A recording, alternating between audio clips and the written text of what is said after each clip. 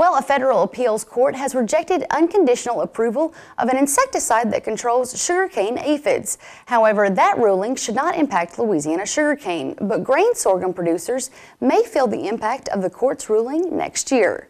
According to a published report, the Ninth Circuit Court of Appeals rejected the U.S. Environmental Protection Agency's unconditional approval of two pesticides, Transform WG and Closer.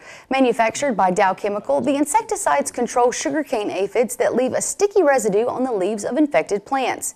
However, LSU Ag Center sugarcane expert Kenneth Gravois says the court's ruling will not likely impact sugarcane here in Louisiana, since sugarcane aphids prefer grain sorghum as a food source. As a result of this ruling, grain sorghum farmers may have to find alternatives to Transform and Closer going into the crop year of 2016. Because the sugarcane aphid is no longer a pest in sugarcane in Louisiana because of the biotype change, it's not going to be a problem for us in the sugar industry.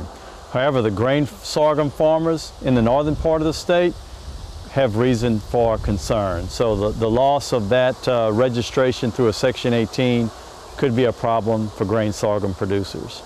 In May of this year, the EPA granted Section 18 emergency use exemptions in Louisiana to control sugarcane aphids in grain sorghum. Both Transform and Closer contain sulfoxaflor, which is suspected to be harmful to bee populations.